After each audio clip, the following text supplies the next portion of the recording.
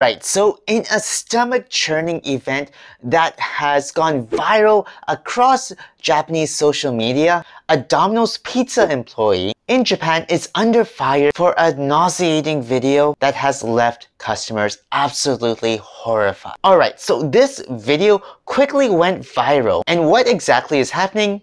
Well, this video captured an employee picking his nose and then wiping his finger on pizza dough. And this is sparking outrage and prompting swift action from the pizza chain in question. So if you're interested in learning more about this, then please like, share, and subscribe for the sushi gods of YouTube. Well, Domino's Pizza in Japan has issued a public apology after a 15-second video surfaced showing a male employee engaging in unsavory behavior at a store in Amagasaki City, which is located in Hyogo Prefecture. Now, this disturbing footage, which is filmed by a part-time worker, depicted the employee picking his nose with a gloved hand, so at least he was using protection, I guess, and then spread it all across the pizza dough that he was preparing. And while Domino's assured customers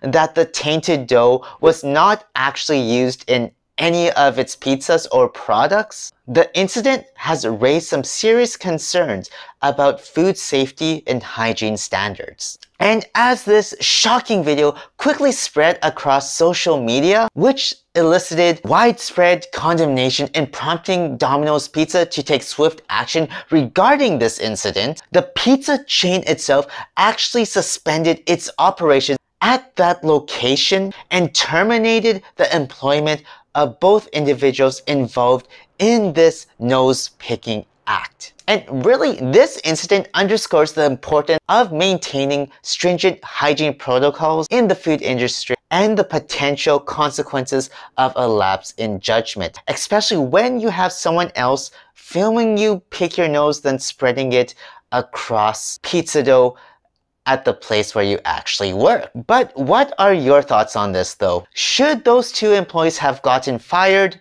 or should they have just been given a warning? Let me know your thoughts in the comment section down below. And you know what? If you're interested in Japan, then you should probably learn some Japanese. So make sure you check out my free Japanese cheat sheet where I share with you the 5 simple but not well-known strategies of how to learn Japanese the fast, fun, and easy way. Until next time everyone, stay waku waku.